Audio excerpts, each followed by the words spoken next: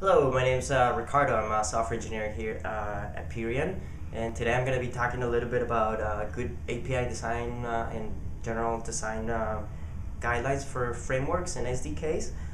So some of the things we're working on have required us to go through these good fundamental practices.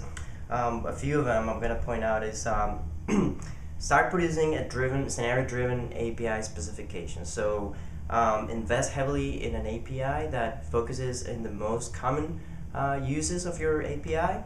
So don't follow the normal object model design practices as you would normally do designing any kind of different software, but focus on the most common scenarios, write software against it first, and then generate the object model from it.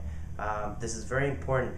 And also, following along those lines, make sure those most common scenarios have a low barrier of entry. So make sure they're really easy to understand. As you know, as developers, we learn by experimenting, and we learn by doing quickly. So if we're trying something and we struggle with it and we have trouble getting into it, we're not going to dig deeper into it. So make sure those common scenarios are easy to understand.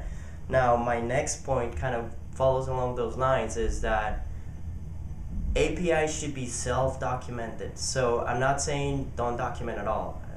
You have to have documentation, but think about like not having any documentation. Would it be easier to understand?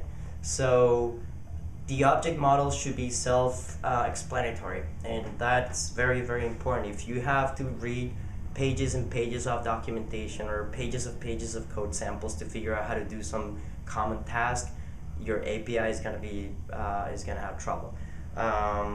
So that's kind of in a nutshell what we do here, the good practices that we follow here.